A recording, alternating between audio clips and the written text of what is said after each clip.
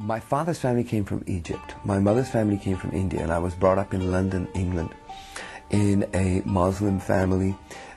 We would go to the mosque. My father was very strict in his prayer life, and so that's the atmosphere and the environment that we were brought up in.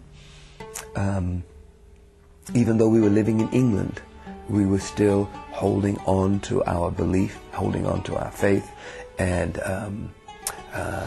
we would pray. We would what they call Ramzan. We would fast. Okay, we would go to the mosque. We would have the Quran. We would have the prayer mat, and that is the lifestyle. That is what I was brought up in London, fully believing that that's the only way to live, and that was the only religion, that was the only belief, that Allah is the only God and Muhammad is his prophet. I had it in my heart to become successful in business. You know, as a Muslim, we're always trying to find ways to become successful. We're supposed to become successful. I got involved in many businesses. Many of them failed, but I didn't quit. And finally I ended up with one company that became very successful. I had attained a six-figure income. I could drive a car that I wanted. I could live where I wanted. And, you know, everything that I dreamed of happening, it happened. And instead of being excited, instead of being fulfilled, there was an emptiness inside.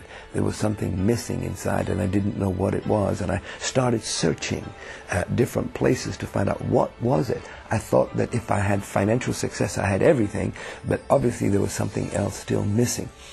And then I met this young lady, and she had invited me to her parents' home for dinner, which was great. And here I am sitting after dinner talking to her, a mother, and in the middle of a sentence I actually fell asleep. Now if you want to make a good impression, that's not the way to do it. And I didn't know what happened. I woke up on the couch. I had a little rash on the side of my neck. I thought, what is this? I left and I went to the local hospital, and they said, look, it's not a problem, just take these pills, Tylenols, and you wake up in the morning, you'll be fine. I went to bed in my home. I woke up in the middle of the night, wanted to go to the bathroom, and I walked into the bathroom. As I stood in the bathroom, like that, I passed out. I woke up on the floor. I realized there was something seriously wrong with me, so on all fours I crawled back to bed. And I looked in the mirror. That little rash on the side of my neck had grown to blisters, half an inch in size.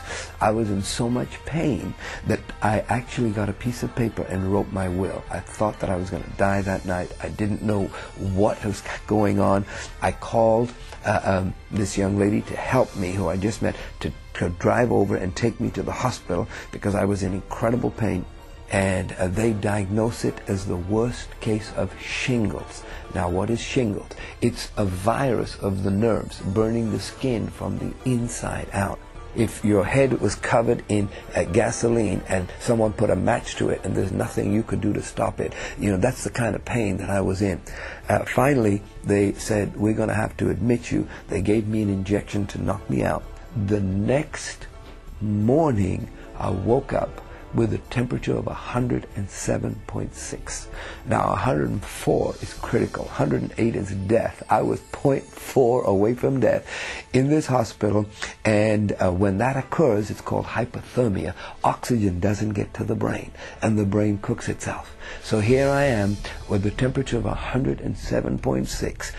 Brain is cooking itself. The body is burning up. It feels like gasoline on the side of my head, burning up. There's nothing I can do to stop it. And the next day I wake up, I have chickenpox. Shingles, blisters, temperature 107.6, brain damage, and then chickenpox at the same time. I mean, my body was starting to shut down. This young lady that I had met who brought me to the hospital sat there by the bedside. She was the only one that sat there. No one else would come in without gloves and masks. And every day my condition was getting worse. Every day they were taking blood samples and my body was not fighting back. I remember one day, two doctors came in, and as they examined me, one doctor said to the other, there's nothing we can do. He's going to die. The very people that I had my trust in, my hope in, had now given up on me. and left me to die. Who do you turn to when the ones that you're counting on to make you better said there's nothing they can do? I remember that when this young lady came back, I told her to leave, to go away, to forget about me. Imagine she never met me. I did not want her to sit in the room and watch me die. Well, she didn't leave. But that night, they called her out. They didn't know even if I would be a vegetable or how I would survive. And they told her that. But then they said, really, what we're trying to tell you is that he probably won't make it through the night. That night, I opened my eyes. I cried out to God. And I said, God, if you're real, help me. I was afraid of death. It just was a fear on the inside. I didn't know what was on the other side, but I was afraid of it. And I cried out, and I said, God, help me. I believed in Allah. I believed in Muhammad. And I cried out for them to help me. I was in pain. I was suffering. I was about to die. The doctors had given up on me. I was desperate. And in desperation, what do? I cried out, help me, Lord. Help me, God. And I'm here to tell you that when I made that cry, something happened that night in the hospital room. I did not get a response from Muhammad. I did not get a response from Allah. But when I opened my eyes, there was a figure of a man at the end of the bed. And it was beams of light shining from this person. So I couldn't describe to you what this person looked like. But it was an outline of a man and light shining out. But I knew immediately that this was Jesus. Now, people ask me all the time, as a Muslim, how do you know about Jesus? Well, because the Quran talks about Jesus. Jesus was a man.